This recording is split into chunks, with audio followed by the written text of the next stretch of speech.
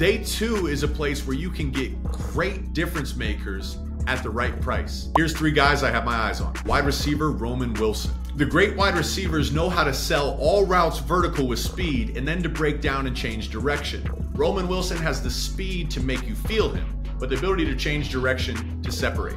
He's also proven to have reliable hands, both in third down situations and down in the red zone. He was one of J.J. McCarthy's favorite targets. Another guy I have my eyes on is safety Cole Bishop from the Utah Utes. NFL staffs are always looking for a tone setter in the secondary. Cole Bishop is a guy that can make an impact on the defensive side of the ball and play all 4 special teams day 1. The last guy to keep an eye on is Max Melton. He's the definition of a ball hawk. In 40 career starts, he had 8 interceptions. Turnovers are one of the #1 indicators to team success. Rutgers actually had one of the best defenses in college football these past few years, and Max Melton was a cornerstone.